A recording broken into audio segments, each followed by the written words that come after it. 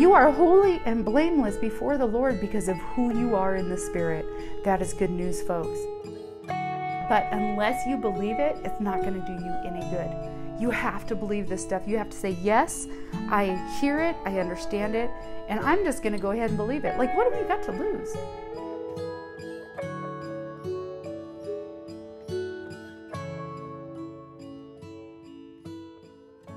Hello and good morning. I want to welcome you to Arrested and Free with the Sheriff's Daughter.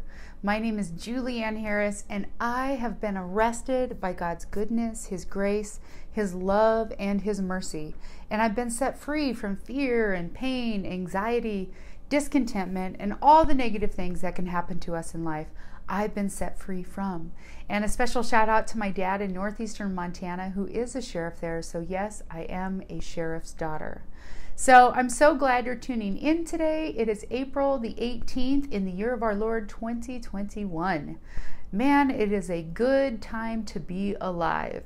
And there's a reason why it's a good time. Because some of y'all might be thinking, no, it's not really a good time to be alive right now. But trust me, it is. Why? Because you are a new creation. You have a new identity. You have a truth about yourself now. If you've been watching my videos thus far, you have some things planted in your heart that if you choose to believe them and you go over them and meditate on them, it will change your life. And then you'll understand why it's so good to be alive today. Praise God. So, you know, I had a whole long series of This Is Who You Are, and it was probably the last 20-some videos that I've diligently went through covering who you are. And this is foundational, you guys. We have to see ourselves for the things that I shared with you in all those videos. We really do. We have to see ourselves that way. And until we do, we won't really see lasting life change. You know, we can try to change in our own strength and our own ability, and it'll never last. It might work for a while, but it'll never last. And if you don't believe me, then you can look at, you know, the majority of people at the beginning of the year who make these New Year's resolutions of like losing weight or going to the gym, and I think it's like by February or March, it's a really high percentage, don't even go to the gym anymore. Like, it's when you try to do things, when you try to make change in and of your own effort, it won't last. And so I'm here to tell you today that if you listen to the last 20-some videos, understanding who you are in Christ Jesus, and that's just a tip of the iceberg of the truths that are in the Word of God regarding who you are. If you listen to that and you start to believe it, just take one and just meditate on it. It will change your life. Then the next stage is, I wouldn't say it's the next stage. It could be one or the other that you're doing first. But I'm going to cover today, I'm going to tell you another truth that God revealed to me about how right I am with Him and His purpose. And guess what? The purpose for my life is the same purpose for your life. We all have a unique purpose as far as what we do, where we go, our sphere of influence. But we do have a common purpose as well. And so I'm going to start sharing that with you today, and I know you're going to be abundantly blessed. This will set you free from fear, anxiety, discontentment, and all that stuff that we always project in the future. You know, Jesus was very clear in the Word when He's like, don't worry about tomorrow. Tomorrow has enough worry of its own. And He knew that that's how we operate. That's how we're going to do. We're going to stress about tomorrow and the things that we don't know about, and whether or not it's all going to work out okay. So I'm here to tell you today that the message I'm going to share with you is going to help you be set free from that. So to give you a little groundwork of this, it was when I was in Bible school, and it was sometime in my second year. I was really stressed about what I'm called to do. Like, God, what do you want me to do?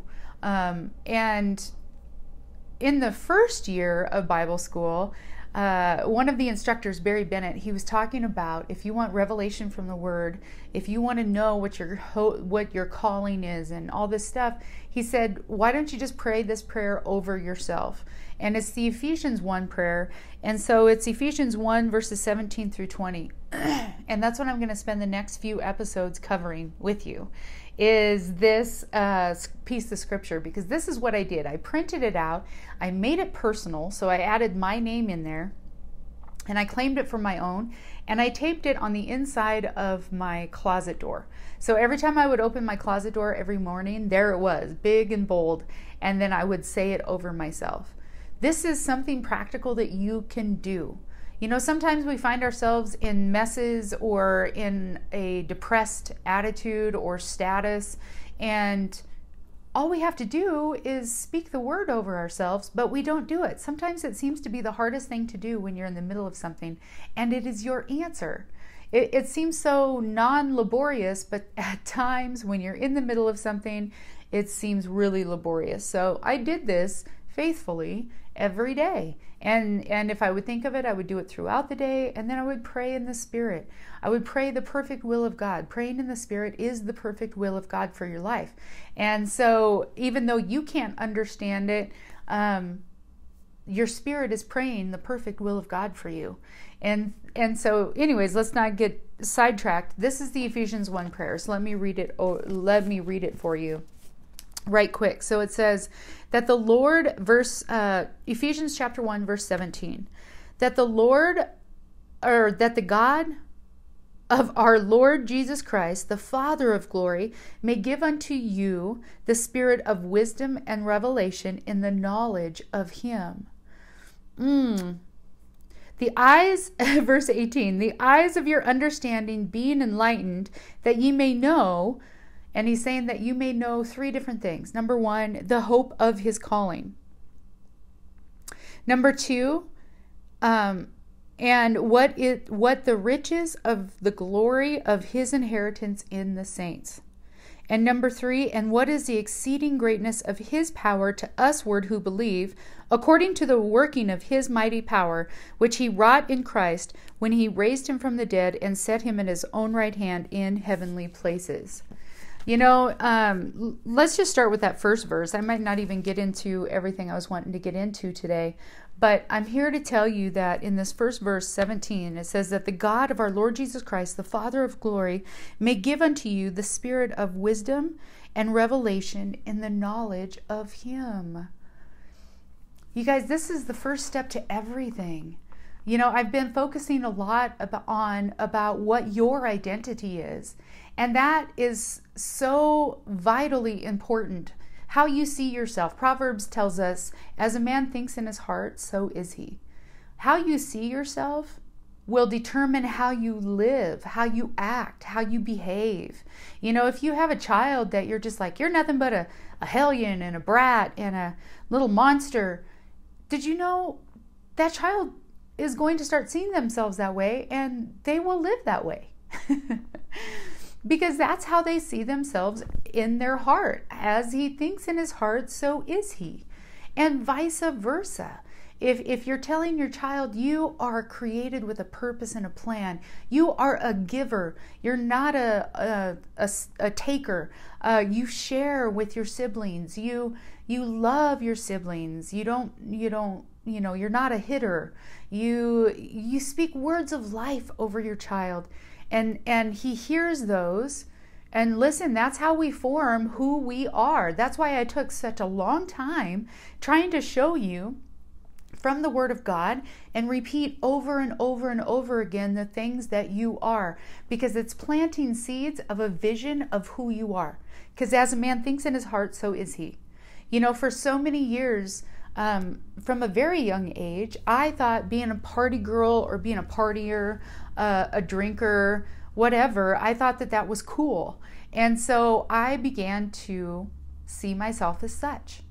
Even before I really was doing it that much, it was like, I want to be a party girl. And it wasn't something that I said out loud.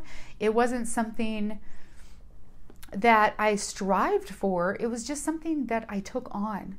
Now listen, I believe that God created me to be a party girl, but for the kingdom of God. To have the personality that I have, I laugh really easy. All this stuff was created to bring glory to God and to live and dwell in the freedom that I have in Christ Jesus. But this is what the enemy does. He'll take your original purpose and your original plan and he'll tweak it and he'll pervert it. You know, when your purpose, for me, example, I was created to be a party girl. I was created to be a fun, free spirit for the kingdom of God. But what the enemy did is he took that purpose and personality and he took it towards darkness, which was party girl for the devil, really. And so that he could steal, kill, and destroy in my life. And that's what happened. I suffered death in every area of my life for over a couple of decades. You guys, that's what's happening in the world today. You know, you look at these people that are, we look at them and we're like, you're so off track and you're so bad. And listen, everything as they run full force towards darkness, their personality traits, their passion, their everything that makes them them was created to bring glory to God.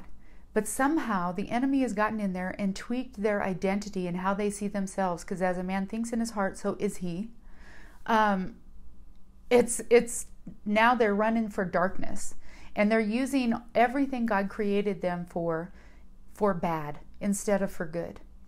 So I've spent a long time talking about your identity and how you see yourself. And I would encourage you, don't let that stuff go. Find in the Word, when you read the Word, find what the Word says about you. Something that God highlights to you, and you claim it, and you receive it, and you stand with it. You say, yes, I am accepted in the Beloved. Praise God. I don't want to get back into that list because I'll never get out of it, obviously. Because identity is so huge. But here's another thing that is super huge that we can glean from Ephesians chapter 1, verse 17. He says, that you might get revelation in the knowledge, may give unto you the spirit of wisdom and revelation in the knowledge of Him. Of who is Him? Of God. You know, the Word tells us that all things that pertain unto life and godliness are through the knowledge of God. You guys, this is so vital, and we sometimes poo-poo it, or we just skim past it and be like, yeah, I know who God is. No, you really don't. Because if you aren't living the fullness of the life that Jesus died for you to have, then you don't know God like you should. And this is what, it's like the beginning stages. It's like a domino effect of everything falling into place, is once we can understand who God is. All things pertaining unto life and godliness. All things. That word all in the Greek means all. You know, we sometimes think, well, you know, God and my relationship with God, you know, we put it in a box over here, but then when it comes to work and family and all this stuff, this is another box over here. And God never intended it that way. He wanted it all to be blended together with Him in the dead center of everything. You know, there's this song and I love it. It's called Jesus is the center of it all. That's not what it's called, but that's what the words are. And that's what the original intent was always to be. And God is love. I've spent lots of week ministering on that, and it never gets old. It never gets old. So it's the wisdom and the revelation of God that then leads us to know what our purpose is, what our inheritance is, what the inheritance actually is, what the hope of our calling, our purpose, and the exceeding great power that's in us, in Christ Jesus. You know, it's all through the knowledge of God. Here's the deal, you guys. I really want you to just maybe chew on that this week, is that we have to be real with ourselves as far as what we're believing about God. You know, religion has painted God in a really bad picture. I look at take my dad, for example. My dad is a sheriff in northeastern Montana. Now, if, you know, you have the people that continually are getting in trouble, continually breaking the law, continually doing this stuff that my dad has to deal with on a continual basis.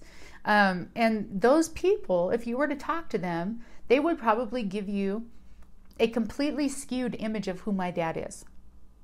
Now, listen, my dad deals with everybody with a lot of grace and love, unlike any other sheriff that I know of. But in that fashion, see, they don't know the father, my father, that is love, that is witty, that is funny, that has a great sense of humor, that likes laughing and joking, and he's like one of the best storytellers I've ever met. That's the dad I know, that there's a tenderness in him for the things of God. There's a tenderness in him for his children and for his family, and his value system is impeccable. But see, somebody that he's constantly having to deal with in a negative context, they aren't going to see that side of him. Listen, I know there's a lot of people in the county, in the town where he's sheriff, that they know him as Sheriff Harris, but they don't really know him. And I know this because they were like, yeah, I saw your dad, and he said the funniest thing, and I was just taken back by it. And it's like, wow, you really don't know who he is, because my dad's a storyteller. He's humorous, he's comical, he's amazing. And if you only know him in one context, then that's what you judge the whole man as. Likewise, our Heavenly Father. A lot of y'all have maybe been raised in church, or maybe you're just new to church, and you've encountered religion that paints God in a certain light that is simply not the fullness of who God is. Because if we had a revelation of who God is, then we would have answers to everything pertaining to life and godliness. If you find yourself stuck in depression, stuck in perpetual sin, if you find yourself stuck in these areas, it's not a problem with that specifically. It's a problem with your knowledge of who God is. You guys, this is profound. And the majority of people don't place the same amount of the appropriate amount of value on knowing who God truly is. Because God is a rewarder of them that diligently seek him. How many of you all can even sit and think and go, yeah, I think God is a rewarder? If you've encountered religion, and if you've endured some bad teaching about God's character, you won't believe that God's a rewarder. And no, instead, you think he's like a godfather instead of God the Father. You're going to think he's like, as long as you shape up and do right, then maybe I'll give you something. And that is even hard for some people. They think more like, if you shape up and you do right and you do everything that I think you should be doing, then maybe I won't take things from you. Maybe I won't put a sickness on you. You see, this is what religion has done, is painted God in a completely wrong picture. And just like when I'm talking about my dad, and somebody always going through bad things and always having to deal with my dad in a negative context, they aren't going to see the love and the tender heart that is my dad. Likewise, when you're going to a religious church, or if you've allowed these religious mindsets to come in and you go through stuff, and most of the time, and I would say all the time, it's not God punishing you, but religion will say it is. Meanwhile, it's either, straight up just natural consequences that come from the stupid mistakes that you chose to do. And religion will come in. So say, for example, you decide to drive home drunk, and you get pulled over. You get a ticket because you're driving drunk. You broke the law. And now you got a ticket, your license gets taken away from you. If all this bad stuff that comes from the decision, and then you'll go to church and people will be like, well, see, that's God punishing you. You shouldn't have done that. You know better. You shouldn't even be drinking. So God punished you by, having you get pulled over. No, that's a lie. That is a lie. God is not punishing you. It's a natural consequence of your decisions. We got to stop blaming God for everything that is not Him. And if you're blaming God for maybe a death in the family, if you're blaming God for a sickness that is in your life, then you do not have a correct understanding of who God truly is. And it is affecting everything in your life. It isn't your problems that are the problems, it's your belief. And your belief specifically about who God is that is messing up your life left and right. But you know what? There's good news. So do you want to know what the good news is? The good news is that you can choose to believe differently. You can choose to embrace the truth of the Word of God. And what does the Word of God say about who God truly is? God is not a harsh dictator. He isn't a godfather that, will only protect you if you pay your dues, will then take stuff out on you if you don't pay your dues or if you don't behave the way you think He wants you to behave. This is all just a religious mindset. And so let's look at who God truly is. And if you choose to believe this, you guys, you can be free from whatever has you feeling bound in your life. It's not difficult whatsoever. So in 1 John chapter 4, it says a couple of times here, but I just want to say in verse 8. 1 John chapter 4, verse 8 says, "He that loveth not knoweth not God, for God is love." You see, if you're a born again Christian and you don't have a compassionate love for those around you, you don't understand that God is love. It doesn't mean that you're not born again. It means that you truly just don't know who God is. And maybe you've heard it, but you haven't chose to believe it. In 2 Peter verse 1, 2 Peter actually verse 2, "Grace and peace be multiplied unto you through the knowledge of God and of Jesus Christ our Lord." Grace and peace is multiplied to you, not by acting right, not by doing everything correctly, not by going to church, not by paying your tithe. Grace and peace comes from knowing God. But if you don't know who He truly is, then there is no grace and peace in your life. It's just taking it back to this example with my dad. If you're always breaking the law and getting in trouble, and that's the only kind of dealings that you have with my dad, there's no grace and peace when you see him. It just brings up nothing but bad feelings when you see him. And that's not truly who He is. But yet this is how you guys deal with God sometimes. This is very, very important. It's not all the stuff that you're stuck in. It's the fact that you aren't believing the right things about the true nature of God. God is love, you guys.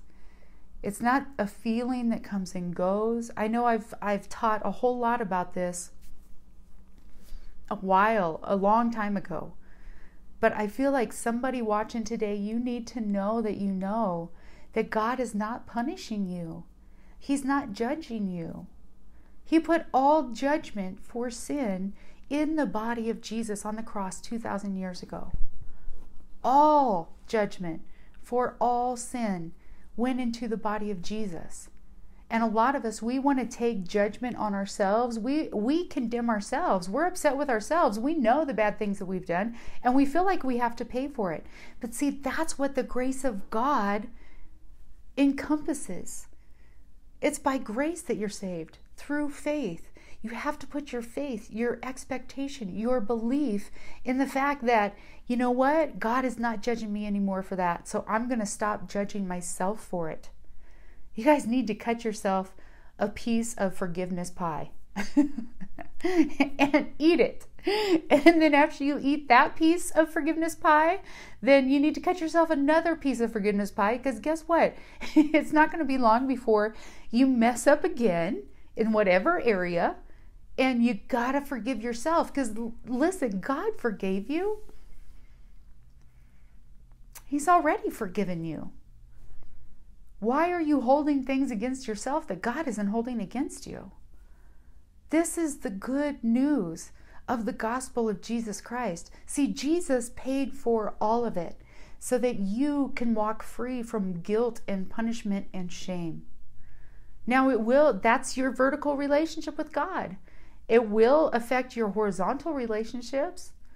Not everyone around you is going to be happy with you, but God is.